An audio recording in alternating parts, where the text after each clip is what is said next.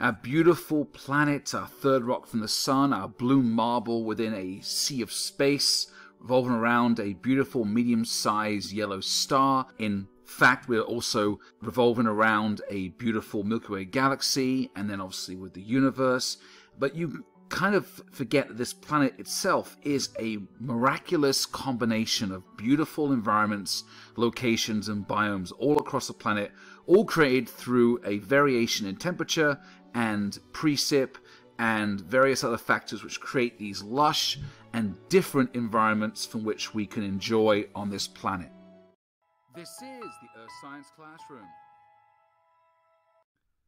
Our planet is a wondrous selection of biomes, both on the continents, on land masses, and in freshwater bodies, and also in the saltwater marine oceans around our planet. Now, obviously, our planet is mostly ocean, about 70% and 30% land, and that fluctuates with time, with sea level change, with climatic conditions, and the amount of ice caps present in the North and South Pole and higher elevations. But generally, the WWF denote there are 26 different biomes ranging from both terrestrial, freshwater, and marine. Marine means ocean. And a biome is defined as a shared or common climate in which the flora or fauna grow within a certain location. So the purpose of this video is to point out location and where these biomes are located geographically on our continents. However, the individual biomes will be in more detail, their own videos on this channel in the future, so please check them out. So hot deserts are located in various locations, both in Africa, in North and South America, Asia, and Oceania. Cold deserts located mostly around the poles.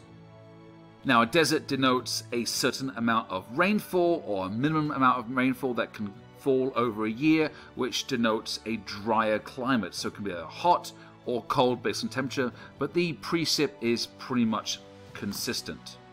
So we discussed pretty much our majority of the tropics with the deserts. The next will be across the equator, which will be our tropical rainforests. Now there are some areas not on the equatorial region which are tropical rainforests, which are located here.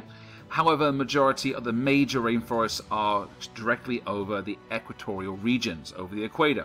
So the Amazon, the Congo, and the rainforests of Southeast Asia and Indonesia and Malaysia.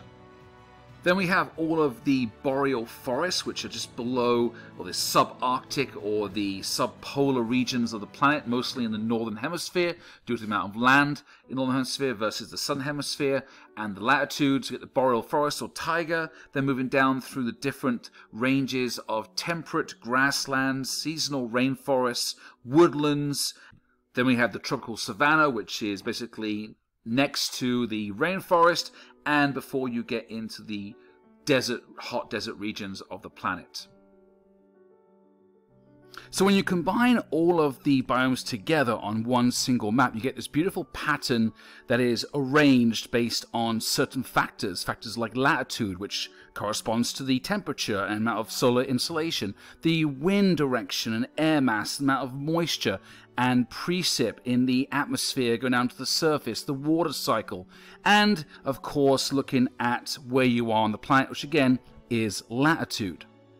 So world biomes is an amazing topic, and be sure to check out the other videos on each biome.